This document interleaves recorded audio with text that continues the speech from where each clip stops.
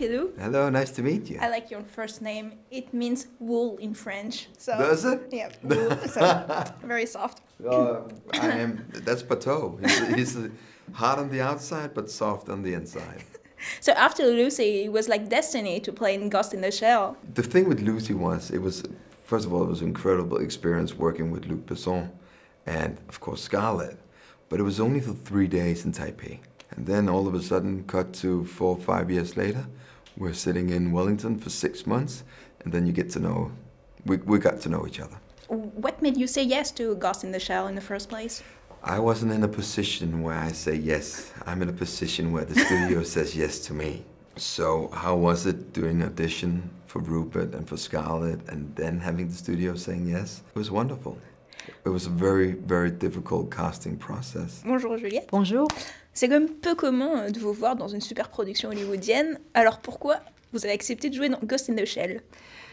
Parce que j'ai été convaincue par les scènes que Rupert Sanders m'a données et parce que c'est l'aventure, c'est quelque chose de nouveau et que j'aime bien m'adonner à quelque chose de différent qui va me faire découvrir une façon de tourner, une façon de créer différemment. Donc la relation d'ailleurs, comment vous le percevez? Est-ce que c'est une sorte de mentor-mentoré par rapport au personnage de Scarlett ou même presque maternel? Alors, à la fois oui, dans un sens, puisque c'est sa création et qu'il y a des sentiments de protection, voilà, elle s'attache à cette machine et à cette âme, mais à la fois, elle en a peur aussi. Mais à la fois, je trouve que Major leur apprend une chose, c'est que l'âme humaine sera toujours libre. Peut-être mentor pour un temps, mais mentoré pour un deuxième temps, parce que le choix de faire... vraiment de se sacrifier pour qu'elle puisse connaître la vérité, c'est un espèce de grand espoir pour l'humain. Il ne sera jamais maté par la science ou par les machines et que ça fait partie de notre liberté, ça fait partie de notre mystère aussi. Que l'âme, ce sont des informations, mais il y a aussi derrière tout ça un mystère innommable. L'intuition, on ne pourra jamais... À mon sens, des scientifiques pensent le contraire, mais... Prouver l'existence de l'âme. Oui. Everyone around me, they feel connected to something. Connected to something I'm not. What are you?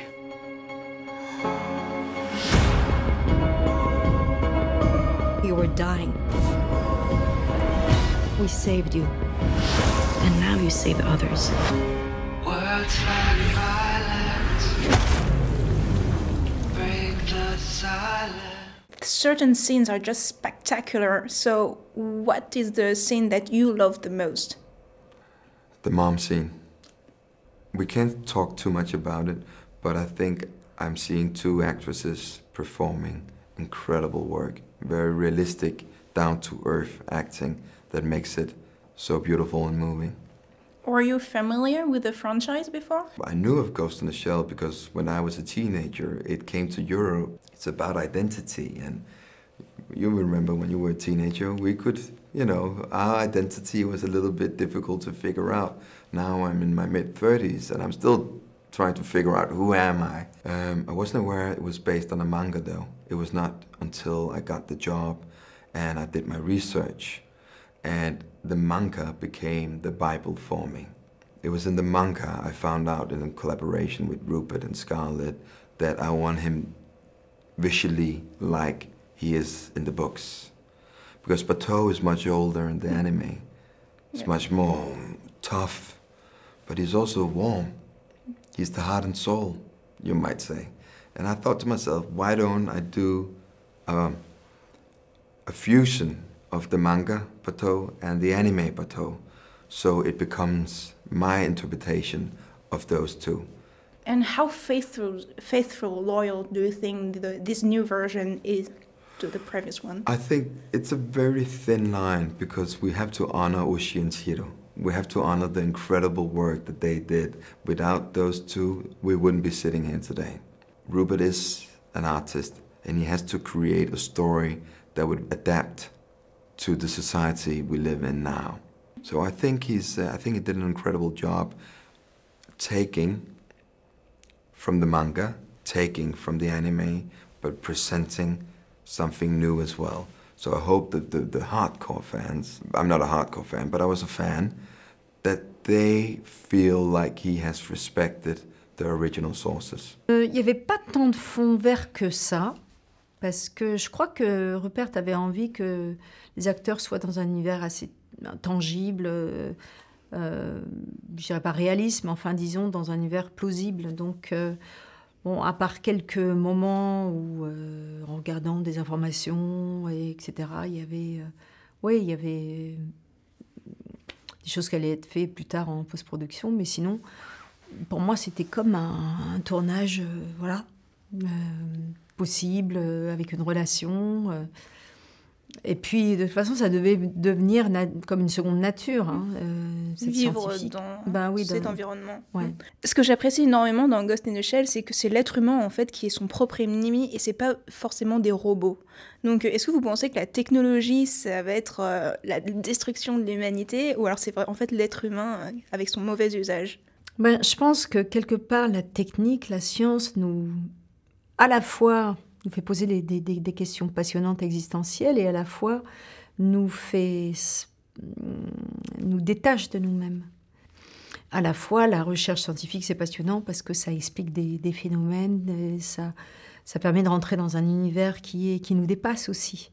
Et quand c'est prouvé par la science, ça confirme des choses qui sont beaucoup plus mystérieuses finalement. It's always within the humans. There's not a species in the world that's more evil towards each other than the humans. How do you perceive technology today? Are you suspicious of it, or are you addicted? No, I'm addicted to my iPhone like more or less everyone. I have to make rules. I'm not allowed to bring the iPhone into the bedroom.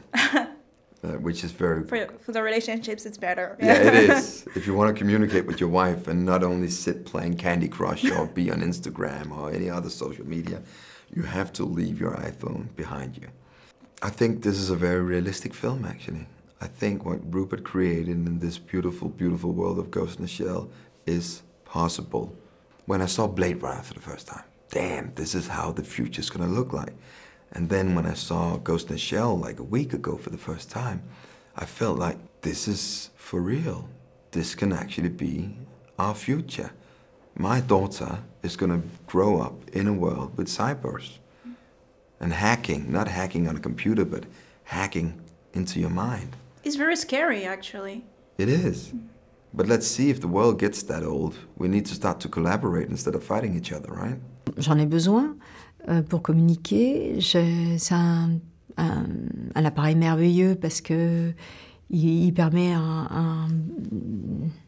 c'est un moyen de connaissance, c'est un moyen de communication. Donc, mais à la fois, c'est aussi l'esclavage parce que quand on regarde dans la rue, quand on regarde dans le métro, quand on regarde dans les aéroports, les gares, les gens sont rivés sur leur téléphone et ils ne regardent plus. Donc ça nous fait sortir de nos possibilités à nous, parce que le silence, c'est aussi un moyen d'information formidable, et on le prend moins ce temps-là. Mais le rapport au silence, il a aussi un sens. Mais je crois que quand on sera fatigué de tout ça, on reviendra peut-être à une sorte de bon sens, mais à la fois j'ai peur, parce que dans l'éducation même, mais déjà à 1 an, il y a des personnes qui achètent le iPad de l'enfant, quoi. Et ils peuvent faire très rapidement tous les gestes de cette espèce de fourmillement, d'occupation. Ça fait peur, c'est triste, parce que on se dit que plus tard, les privilégiés, ce sont ceux qui n'ont pas l'électricité, à la limite, parce qu'ils sont protégés de toute cette folie et de toute cette... Ça fait peur. À la fois, bon, je nage aussi dedans, hein. Mais quand je vois mes enfants, c'est vraiment ça. On est passé à un autre stade, quoi.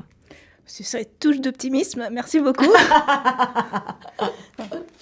So I loved your work on Borgen, of course. Thank you. Do you think that Borgen opens doors for you? Open doors? I think Borgen was a big, big, big thing for my career. And I also think the collaboration I had with Tobias Lindholm, whom I did a film called The Hijacking and The War with, has contributed to my my talent as an actor. But yes, we can go back to Borgen and say Borgen is some kind of a point of no return. And I have to finish with a question about Game of Thrones. Are we seeing you more in the next season? Maybe you will, maybe you won't. I love being a part of Game of Thrones. It is awesome. And I think the next season is gonna be very good. Thank you very much. You're welcome. That was fast 7 minutes when you're having a good time.